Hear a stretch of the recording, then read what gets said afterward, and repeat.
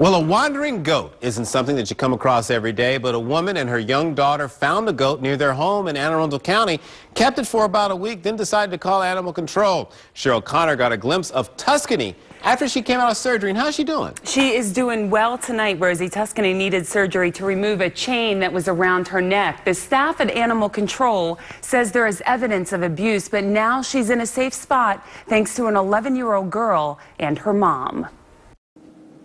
She is a bit timid. Coming off anesthesia, the staff at Animal Control in Anne Arundel County put Tuscany through surgery when she was brought in this morning. There's a really deep gouge there. The adult female goat had a 23-pound chain embedded in her neck.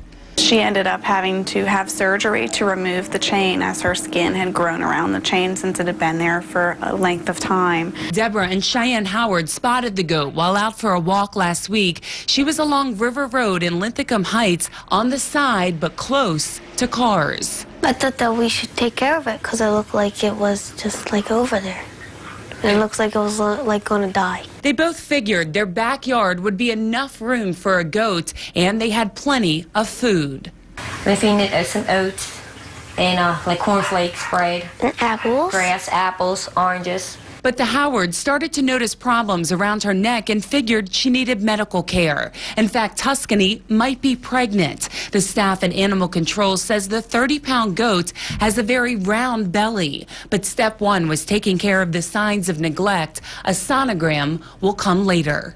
We really want to encourage everyone to properly care for their pets, to educate themselves about the needs that their pets have, to make sure that they're set up to properly care for their pets.